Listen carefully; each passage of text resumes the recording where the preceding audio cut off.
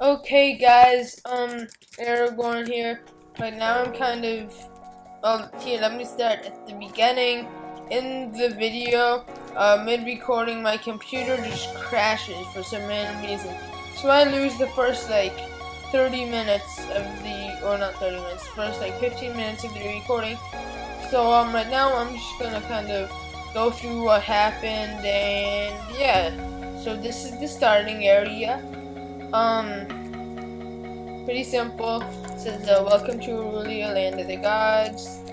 You know, that's the name I use for everything. Like, the Clash of Clans clan, stuff like that. And there are some rules. As I say, in the future of the video, a lot, this is kind of based on Minecraft Mianite a little bit.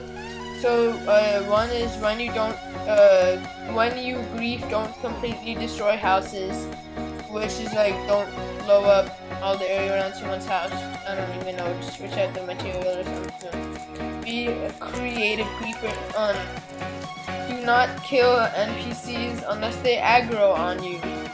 In the future, I'm gonna be using the Citizens plugin to make some nice NPCs, and this rule, actually no one has to follow. I was kind of just looking through his face. This rule, do not kill or steal from anyone on the first day. I don't know, kind of like a nice safeguard for have fun. Nice rule. Oh yeah, and then I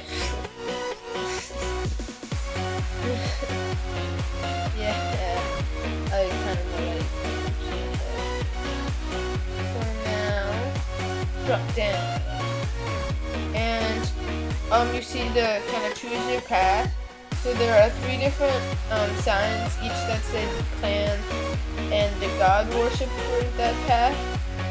All these names were made, the online generator. So there's the Ceridian clan, and the god is Aldar, god of justice. There's the Alavel clan, and the god is goddess of feminine. Eris, goddess of peace. And then I accidentally used the same name for this and that.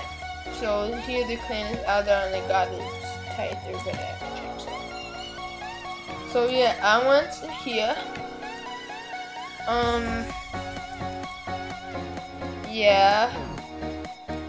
Aiden went in here. And wait for it.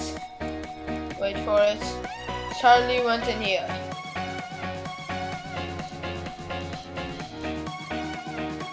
I think Rohan was supposed to be there. So yeah, I'm just gonna step under pressure here. Oh boy.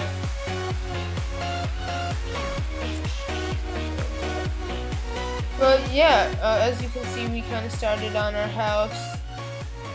And peace, guys. I'm about to record episode 2, which will just be me solo.